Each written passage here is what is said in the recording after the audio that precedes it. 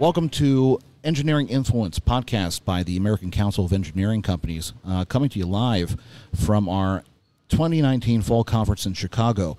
And I'm extremely pleased and honored to be joined by the CEO of Zipline, Keller Rinaudo. He's going to be speaking to the group today.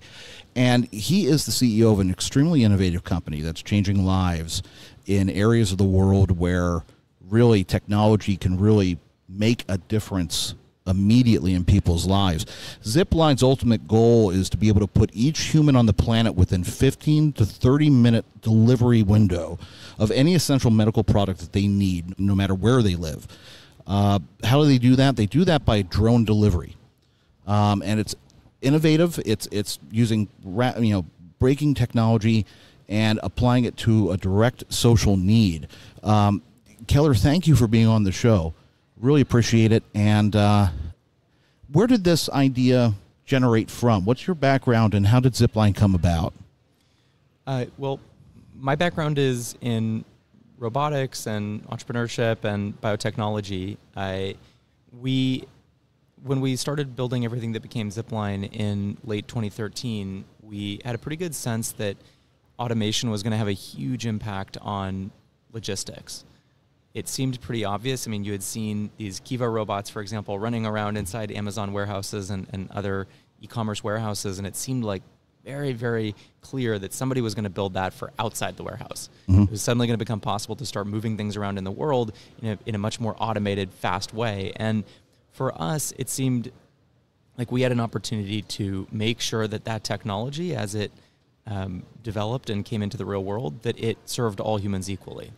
And the reason that mission was exciting to us was that 5.5 million kids die every year due to lack of access to basic medical products. And so although often technology is only serving the richest people on the planet and then it sort of trickles down to everybody else, we thought there was a pretty good opportunity to start with the highest need populations, start with the countries where logistics is most challenged today, and kind of leapfrog to a completely new way of doing things. And in fact, it's been those countries that may not have access to like DHL, UPS, FedEx, that are the most, a lot of times that are the most ambitious, the most willing to do something new. And so that's helped us from a government partnership front, from a regulatory front. It's allowed us to operate at national scale and save thousands of lives much faster than any other company. And right now you're operating a lot in Africa, in areas that, like you said, don't have the infrastructure, don't have the ability to get packages delivered in same day delivery or in short order. But really, what you have now is a situation where a doctor can use an application, essentially make an order for medical supplies. Those are put onto a drone, and then it is just flown right over to the area where that medical supply is airdropped into the area of most need. Yeah, it's pretty simple. We use these small autonomous aircraft that weigh about 40 pounds, and it's essentially press a button on a smartphone and then receive the delivery that you need 15 to 35 minutes later. Although we're taking advantage of a lot of technology on the back end to make that experience possible, the experience for the user or the doctor or the nurse is really, really simple. Push a button, get what you need. And, in most of the countries where we're operating, there are good roads to the hospitals that we serve, but there just aren't the same level of like international logistics networks. In fact, I mean, these really good international logistics networks really only serve the golden billion people on the planet. So there are 6 billion people out there who, as you said, don't have access to even same-day delivery, let alone kind of like instant delivery of something that you'd need to save someone's life. And something that we were talking about before we went on about opportunities of, I guess, places in the world that are more willing to be innovative and to adopt new technologies because they have an immediate need and they see a potential solution and they want to field that solution as fast as possible, which is why you've decided to really partner with countries that are willing to take on this technology. In your experience in talking to governments in, let's say, just emerging economies or these countries that don't have that same ability of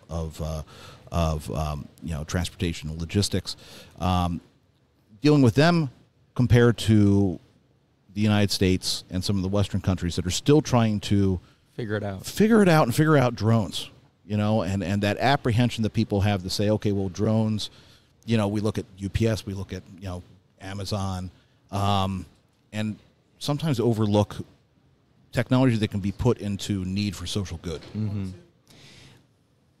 I mean, for sure, a big part of the success of what we've done so far has been these partnerships we've been able to build with government. There's a lot of trust there. Yeah. We formed direct relationships often with, the president, the minister of health. We shared a vision for universal access to healthcare in a way that really only works in systems. I mean, it's a lot easier to get started in a country with a public healthcare system versus a fragmented private one like you have in the U.S. And so with those advantages, we were able to get to national scale in about a year with this kind of radical new technology. And the other thing is that I think people often don't appreciate. I mean, the U.S. led the way in terms of automobiles or airplanes or the space industry, but that's not necessarily, that paradigm is not going to last forever. Yeah. And with this sort of technology, which is obviously needs to be controlled from a regulatory perspective somehow, it's actually a lot of countries that are smaller, faster moving, a little more willing to take risk that are benefiting disproportionately from the early versions of the technology. Yeah. And so although we got started, for example, in Rwanda and Ghana, it is the case we're quite optimistic about the U.S. and the FAA following along quite quickly. The FAA is very ambitious. It wants to make sure that the U.S. isn't falling behind in terms of fundamental new technology.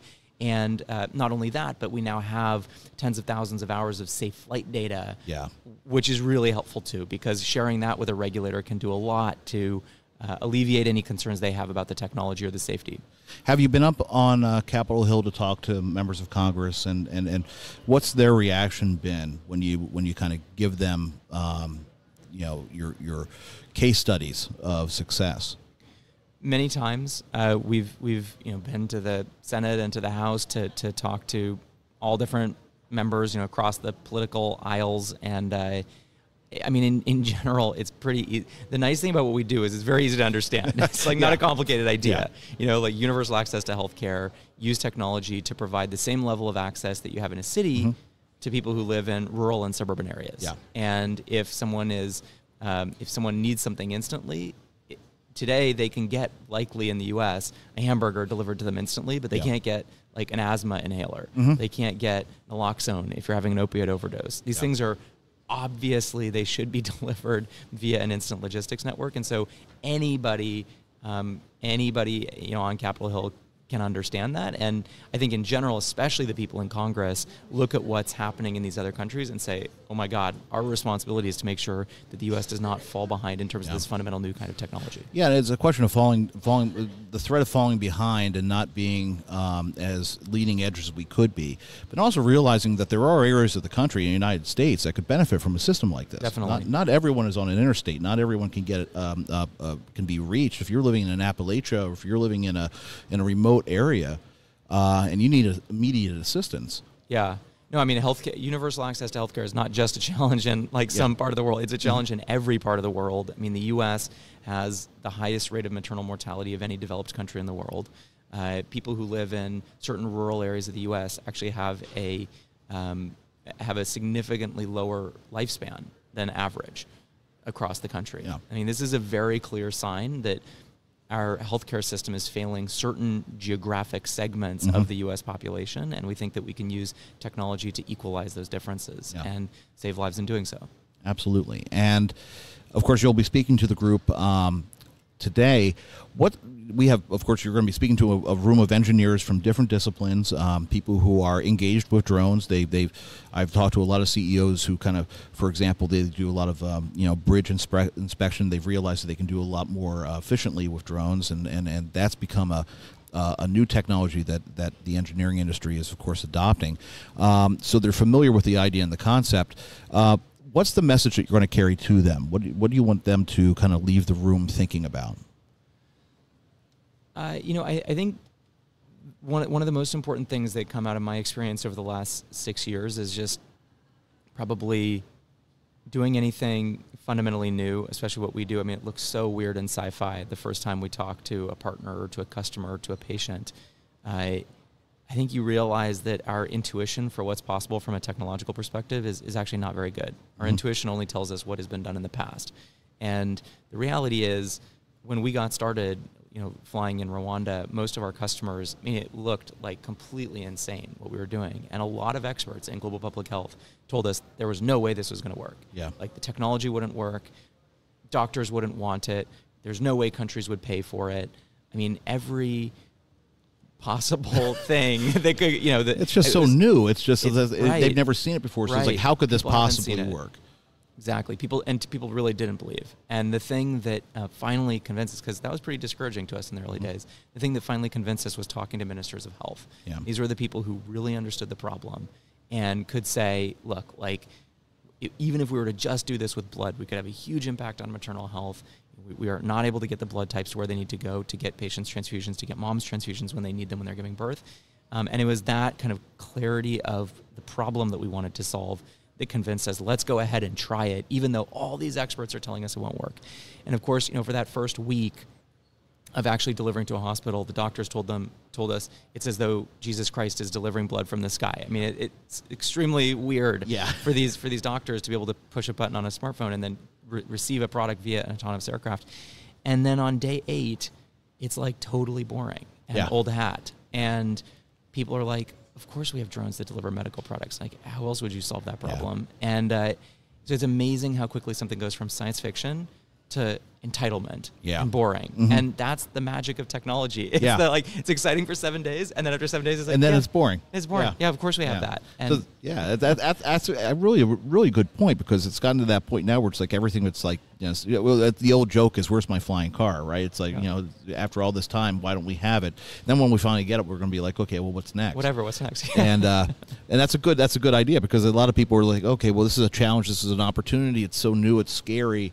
I don't know if it's time to do this. And then all of a sudden, by the time you get into it, you realize, oh, it's not scary at all. Actually, this is kind of mundane, and this you're going to have doctors saying, why is my delivery late, or why can't I get this immediately?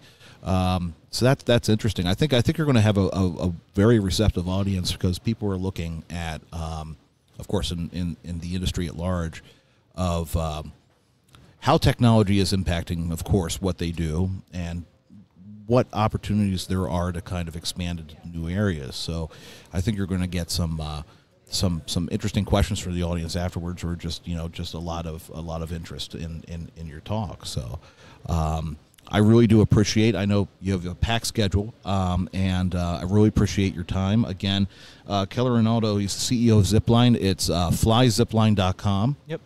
Really check it out, because it's transforming lives today in areas of the world that need it most, and it's a perfect example of how innovation and technology can meet a social good and change lives for the better. Thanks for having me. Keller, thank you very much. Thanks. Take care.